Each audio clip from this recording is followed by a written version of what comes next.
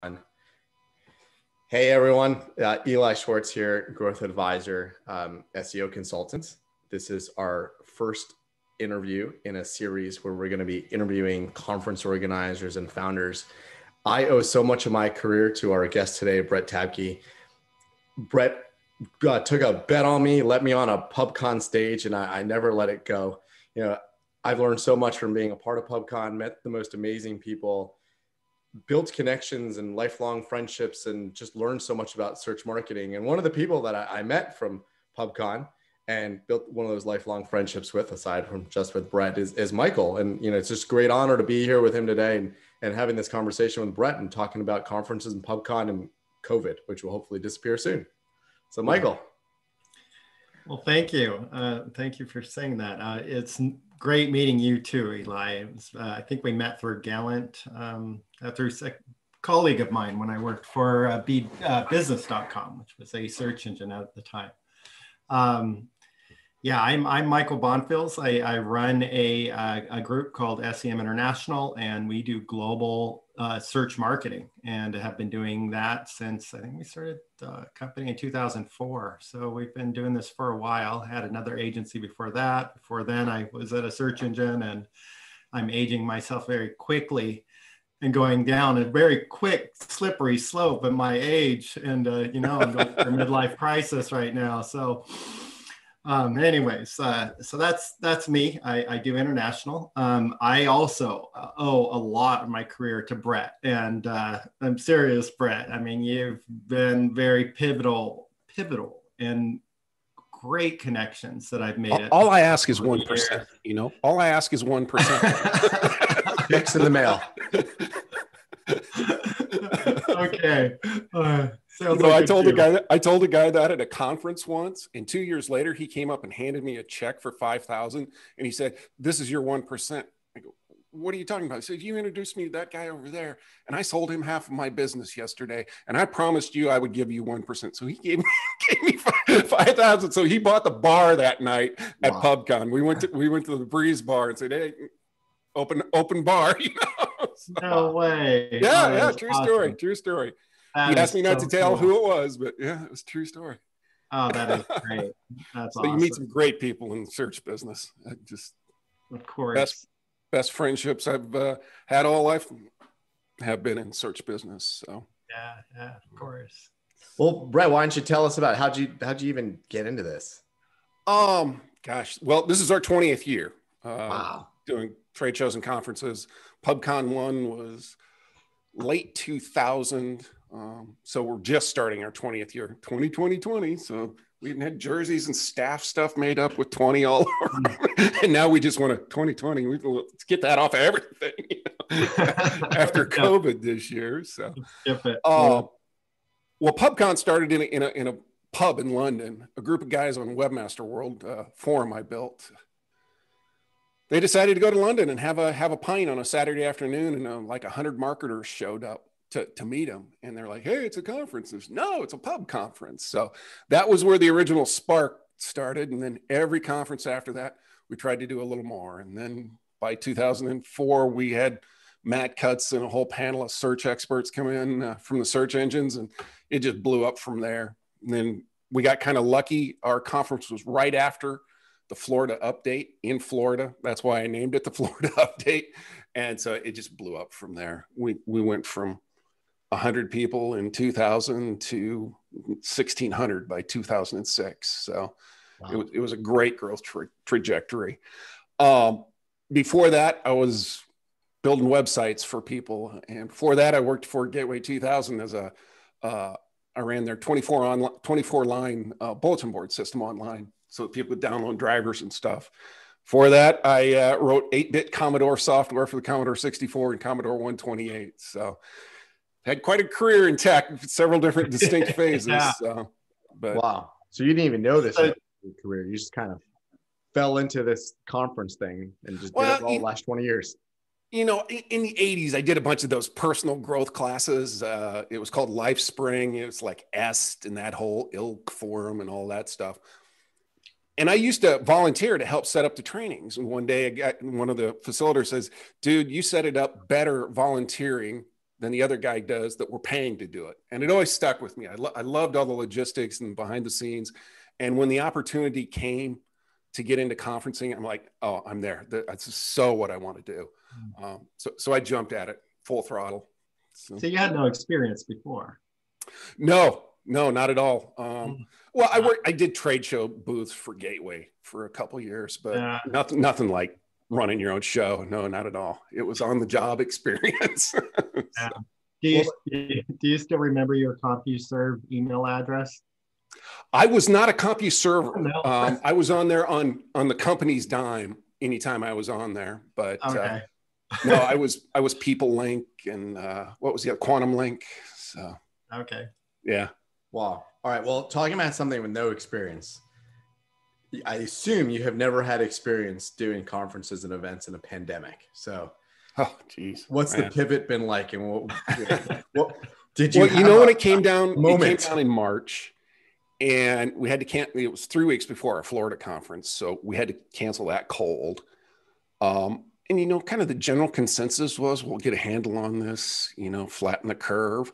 And by middle of summer, late summer, we figured we'd be having conferences again. It really did. And we know how that turned out real quick.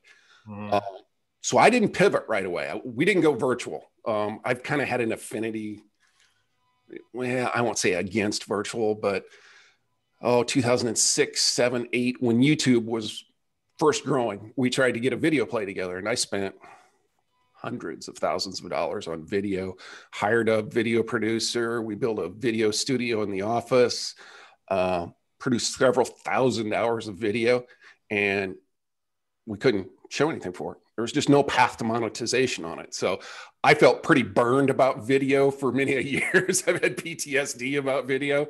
But the good thing is now the cost of it's come down so much. You know, you got a webcam and you throw up a banner and hey, you got yourself a studio. You don't have to spend $40,000, $50,000 on green screens and mixers and, you know, a good camera used to cost $1,000. Now webcam, $100 and it looks better than those $1,000 ones did. So I was late to pivot, and really it didn't hit home until August when we had to cancel our Vegas conference. I was convinced in August we were going to have one in Vegas. I'd done everything.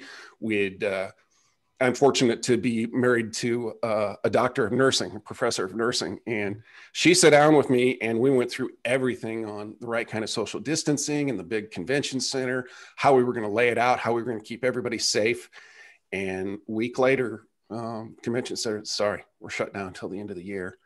And it was at that point where I had the epiphany. Okay, the only thing we can do here is go online. That's the only thing we can do. Obviously, I'd been in the business and watched what had been going on with virtual and how the pivot had taken place. So it wasn't easy, but the idea of reaching more people that you can broaden your base online was very attractive to me. And getting back to working with small businesses was very attractive to me. So that was where we kind of refocused on small business, broadening our audience. And in fact, our conference 2 weeks ago, the first week in December, we give that away free as a stream on Facebook. And we had 3,300 interactions, clicks to play over the 2 days. So that's one of our largest engagements ever. So clearly it's working. We're going to keep working on that in January. So that's a bit about it. So, so do you think anyone's ever going to want to go back to real conference again?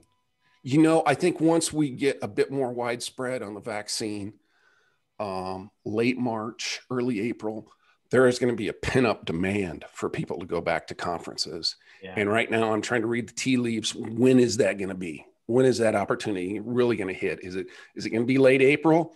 Is it going to be May? Is it going to be June? Just don't know yet how it's going to roll out yet. So, but there's pent-up demand. People want to get together so bad in our industry. It's obvious. Everybody misses everybody. You can only do this Zoom for so long until it's unfulfilling. You know, it just doesn't have the in-person intimacy or presence. And I would suggest kicking it off in Hawaii, but that's just my suggestion. well, it's going to be in Florida because okay. I don't think I'm talking out of school, but so we had paid in full for our Florida conference, right? 100%. And since it was, quote, an act of God, there was no refund available, but they were willing to roll it forward. So our next conference is in Florida, come hell or high water. So we currently have dates in late April, but I think I'm going to push them again to May if they'll let us. But the problem there is all these other conferences that got canceled as well, they're wanting dates too, you know. So now it's a pecking order, who gets what and when and where. And so yeah. Wow. So the goal right now is really to keep a lot of attraction going and momentum going, at least virtually, getting the word out. And right. even if people don't, necessarily make a full commitment to being there, they know about it and they can pick and choose the right. sessions that they want to listen to or right. watch. And so I think I think it is what you're doing. It's great. You're really getting the word out. It probably hurts you. I'm imagining, I don't know, but I imagine it probably hurts a little bit financially in comparison to the yeah. Understatement of the year. Yeah, you're basically going a year without income. I mean, yeah.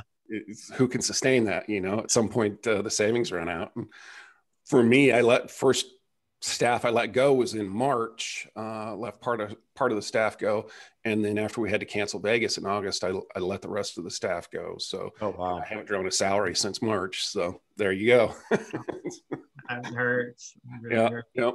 So. Wow.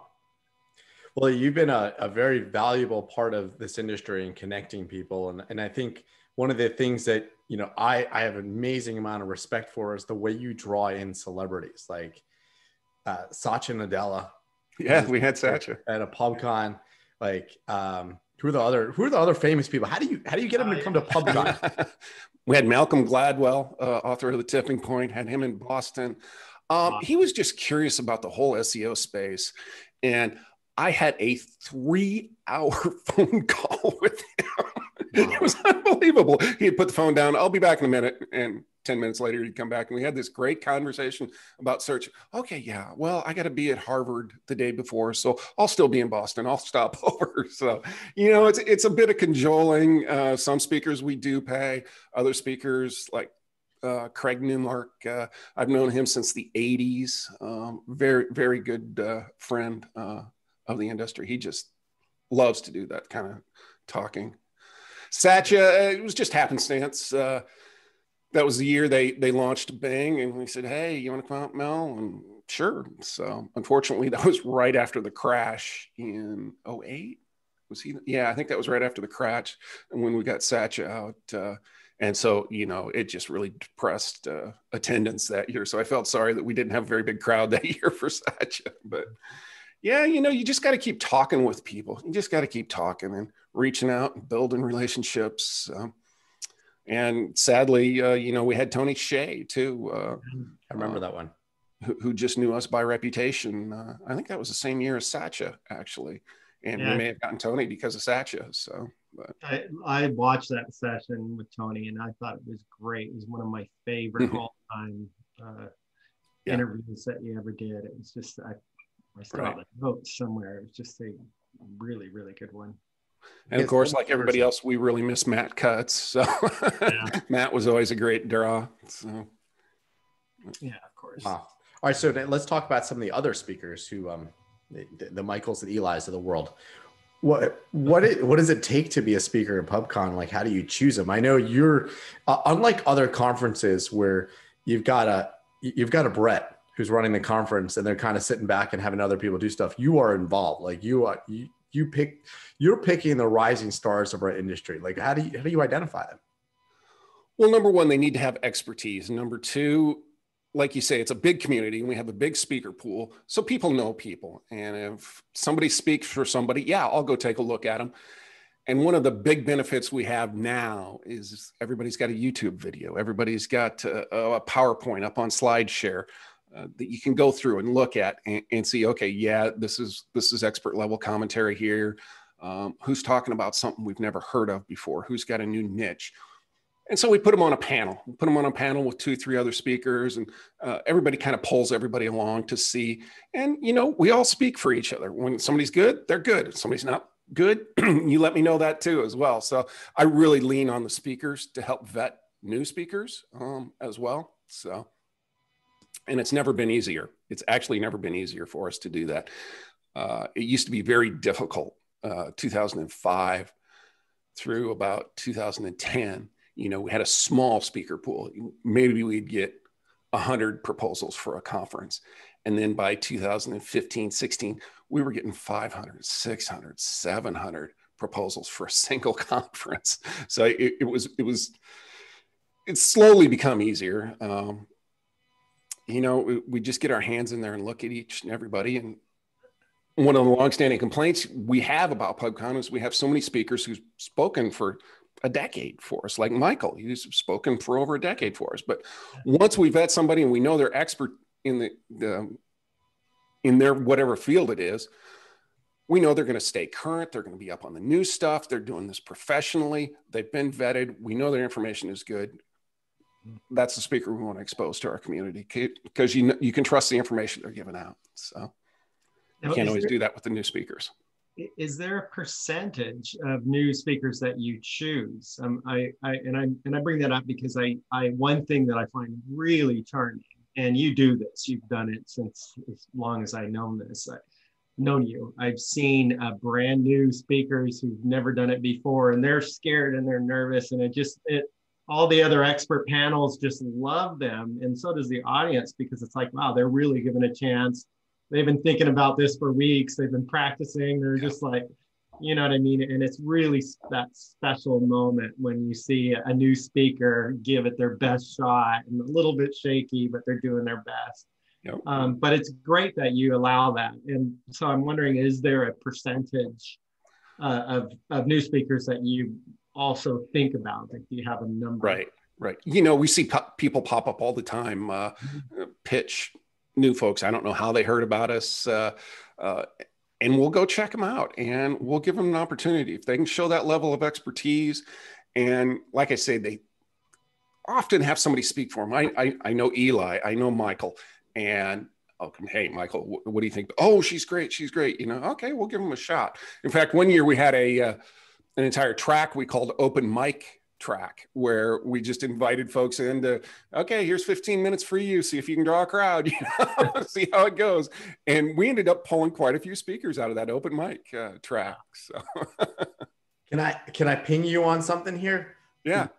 If we had to create a tweet, or maybe something longer than a tweet, 4 tweets, what's the exact requirement? How do you get to be able to speak at Pubcon? How does a new speaker, we're going to assume they have some expertise, how do they become a Pubcon speaker?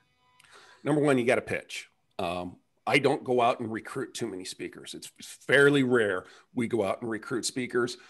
Generally, the thinking is when you recruit a speaker, other than a keynotes we obviously go out and go after. But when you recruit a speaker, that puts the power in the wrong position. They, okay, you came to me. So often when we recruit people that we want, often they want paid, and we're going, this is community. Here's the situation. Here's how Pubcon works. So number one, you got to pitch. The standard phrase behind the scenes is, if you didn't pitch, you can't bitch. You can't complain if you didn't get picked, if you didn't pitch to get picked. So number one, they got to fill out a proposal. Number two, absolutely have to be an expert at whatever niche they're pitching for. Just tell us, speak from their expertise. That's number two. They got to speak from their expertise to their expertise, and try and guess what we want in a speaker. Don't try and fill whatever void you think Pubcon serves our audience. That's not it. We want you speaking from your expertise. Whatever that personal expertise is, that's what we want to dig into. Number three, if you know somebody already on the speaking crew, have them put in a word for you, you know, have somebody reach out. And number four, have something unique. You know, if we've heard the same case study 15 times from the same company, it's like we have several speakers from IBM, and they go way out of their way to make sure they don't overlap, and that it's something unique, and they don't quote the same sources.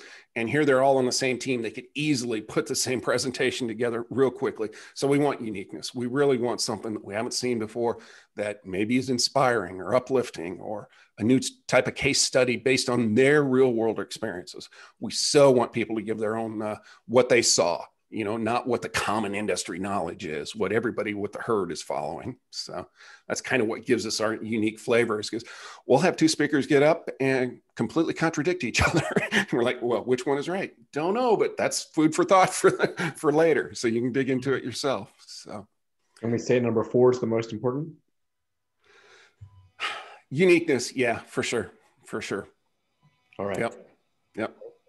And I know from my own experience, when I customized a presentation to make it as unique as possible, I got packed rooms and long lines and everything else because of that. That one on, I did that psychological behavior one where I changed it up a bit and I tested the audience and made them profile themselves and then did the presentation. And people were come after that. They were coming at me with all kinds of ideas that just triggered in their mind. And that's what you're saying, Brett, is what draws people back to Pubcon. It's like, I got a golden nugget out of this conference. Mm-hmm. We generally ask everybody to come up with a unique deck for Pubcon. We don't want you to give the same deck you might have given at the local Rotary Club or the local marketing club. So it's a different audience. So let's get a different deck. Doesn't always work out that way. We had a couple instances in 2006 through 2009 where somebody got up with another conference's template and gave their happened multiple times. We finally had to, okay, guys, use the standard template. Is that your biggest pet peeve, or do we have another one? No, probably the only pet peeve is speaker shows up the day. Oh, I brought along my friend Bob. Can he come watch all the sessions with me? No, he can't. And that happens more than you think. We kind of nipped that in the bud, though. That never even occurred to me. Next Pubcon, I'm bringing my family. Yeah, even that Las Vegas one, we had somebody show up at registration. Well, what do you mean my husband can't sit through all the sessions with me? Well, he can sit through your session, but then he has to leave.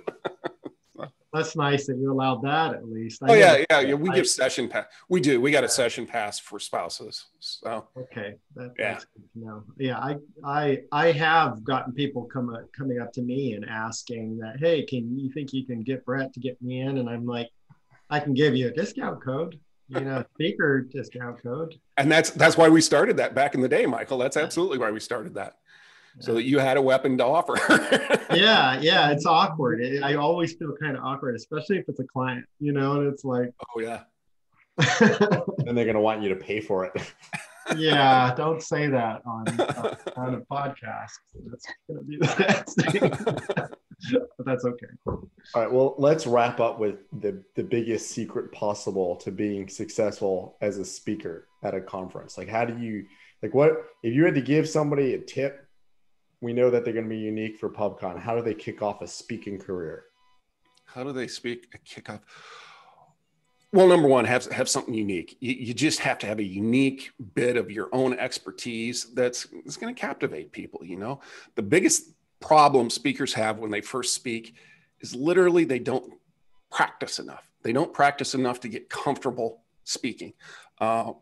It really shows up now that we're doing virtual events because everybody's so comfortable.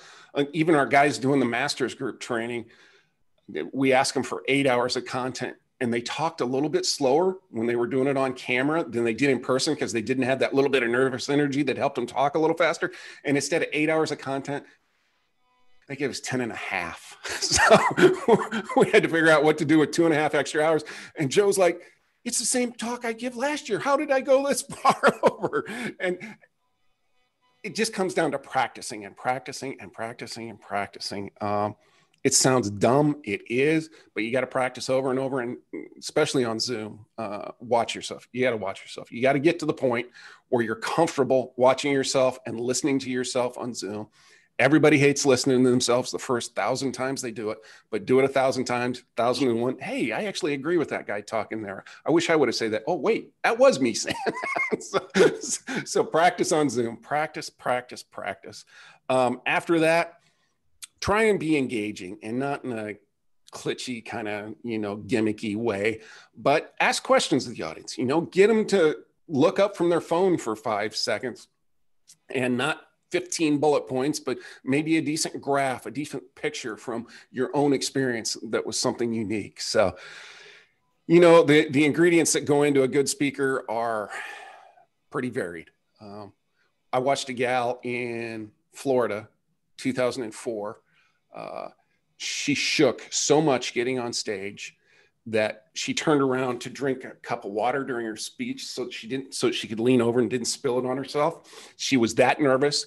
She gave just a 5-star presentation, and she went on, and I'm not going to call her out because I didn't get her permission, but she's an industry veteran now, widely respected in entire marketing sector, and people line up to go see your sessions. So there's a chance for everybody. I think there's a chance for everybody to become a good speaker. Wow. Well, Brett, it's really been an honor to know you. It's been an honor to have this discussion with you today. I greatly appreciate it. Well, thank you guys. I appreciate the opportunity to be with you. So good luck with the podcast. Well, you're the first. You've kicked off so many careers. You're kicking off a great podcast here. Mm-hmm. Cool. Yeah. Thanks, Brett. Michael, any last words? Yeah. Well, again, thank you, Brett. Thank you for the years of allowing me to participate in such a great conference. You know, I'm a big fan and a huge supporter of Pubcon. I always have been and always will be. So anything we can do to help you, and you know, I know these are trying times, but I think it's going to be even more of a benefit in the future. I personally cannot wait for the next one. I'm so excited about it. I'm like, we'll be there, I promise. Even if you don't allow me to speak, I'm going to be sitting there in front with a little flag. Well, our next online one, we're announcing yet today. So our next online one. So January 20th and 21st, we're going to do a local services conference online. So. Oh, that's awesome. All right. January 20th and 21st. Thank you so much, Brett. Thanks, Michael. Thank you guys.